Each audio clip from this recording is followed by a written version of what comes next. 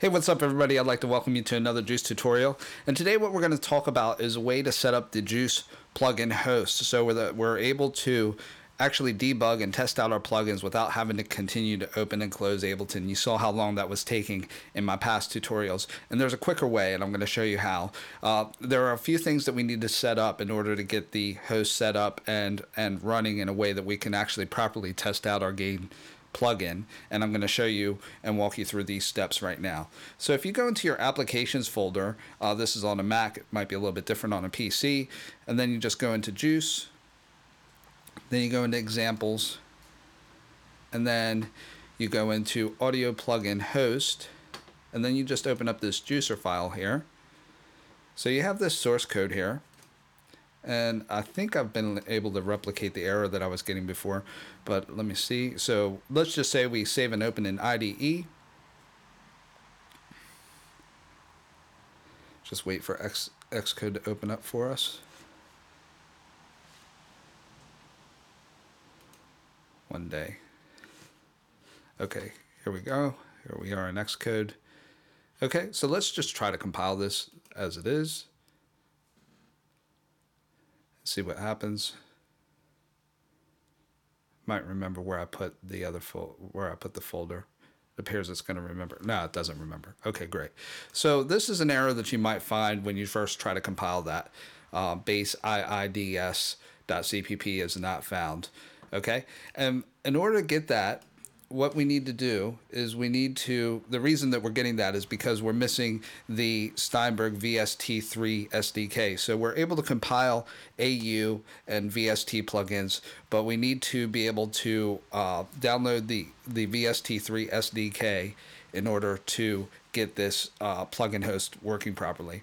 So if you go to the Steinberg website, I'll put the link in the description below, and then just scroll down, and then you have this VST 3.6.7 Audio Plugins SDK, the 66 meg one. That's the one that you want to download. Okay, and when you download it, I'll show you what you get. I've put mine in my development folder, just in SDK. You get this folder called VST_SDK. Then it has a whole bunch of stuff in it. So what we need to do now is we need to actually link up Juce to show it where this SDK is.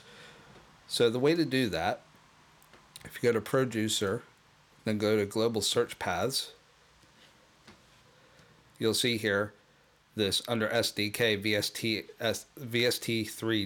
SDK, and then we just got to link that to the proper folder. So it's in Development, SDK.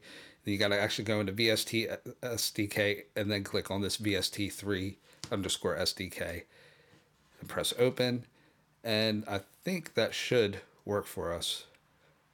So let's go ahead and try to open that in Xcode again. Let's see if it works.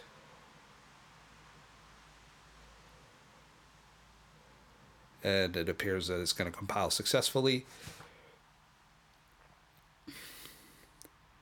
First one always takes a long time.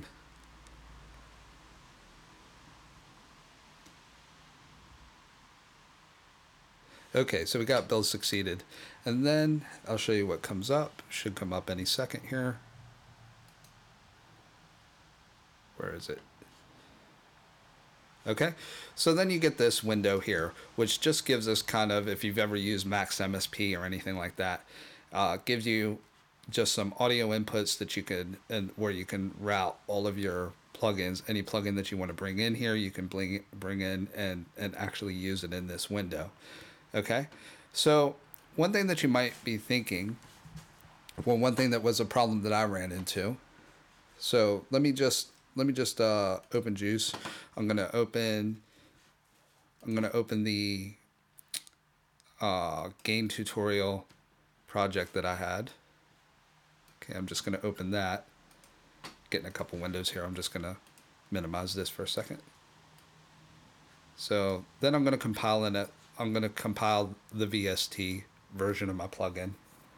One problem that that took me a little while to figure out was, if you've been following along with the tutorials, you might want to set your your size a little bit bigger on the x-axis. I set it to 400 because I had it at 100 before and it was too small and I wasn't actually getting my close out and minimize windows, and I was wondering what was going on, and it was racking my brain for a second. But you just have to make your window a little bit bigger. So I went ahead and that's a successful compilation, and you can actually find the latest version of your plugin if you go into the actual project folder. So I'll go into parameter tutorial 1. Then if you look in builds, and then you just go through this little structure here, and then you just keep clicking through, you actually get to the VST that I've just built. Okay, so what you can actually do here is I can actually take this and I can actually drag this in like so. And then if I double click on it, it actually brings up the plugin itself where I can test it. Okay, but you'll notice that there's a problem here. We don't actually have any sort of audio that we can actually test this out on. Even if I drag this, even if I were to connect these right now, it wouldn't work properly. Okay, so because this is just kind of a bare bones host. So you actually need an audio player to actually be able to test this. Luckily, somebody's created one for us. I scoured on the Juce forums, and this nice developer, Jonathon Racz, actually created an AudioFilePlayer plugin for us. I was actually looking for one on the web, and you'd be surprised there's nothing really out there that just plays a WAV file at its regular speed with just a start and stop button. But luckily this guy did. I'll put this link below as well for you to clone it or download it. And then what you can do is once you get in there, once you download it, then you get in here. You have to open this up and you have to build it once. But once you build it, you will find his plugin here in the folder. So what I can do is I can just exit out of. I'll just minimize this for now. And what I'll do is I'll actually drag this in here like so. And really, really nice of him to do that. So thanks, John, if you're watching. It takes a minute to just kind of load up.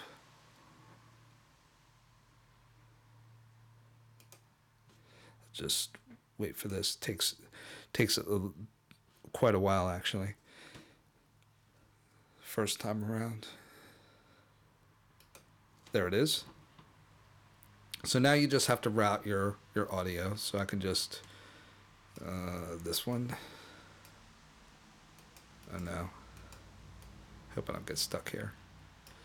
Okay, cool. So I'll just take this, drag this, and I could go like this, connect my wires up, left input, right out input, then the outputs to the output, like so. I'll just connect this just in case. I don't think you need to really connect it. And then if I double click, you have an audio file here, AudioFilePlayer here, and you can just take and drag a song in here, and there we go.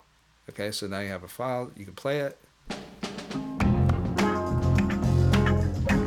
And then from here, you can just test out your plugin and see how it's running. And see, it's running fine. Yeah, so that's basically it for this tutorial. Just a real quick thing, just to help you get set up so you can debug and test out your plugins a lot easier. Just one quick note that I should let you know is that when you so let's say that we wanted to go back and we wanted to do more development on this, you do have to just close out of that and then recompile it once you've recompiled your the plugin that you want to run and test out in order for it to reflect the changes. Similar to the way Ableton, you had to close out Ableton, so you have to close out the host and then you have to recompile it just like this. So don't close this out. Just keep that around, and it opens really quickly, a lot quicker than Ableton or Logic will. And then you can just drag in the latest build of the plugin and then be able to test out the build. So I hope that was helpful for you today, and I will see you next time.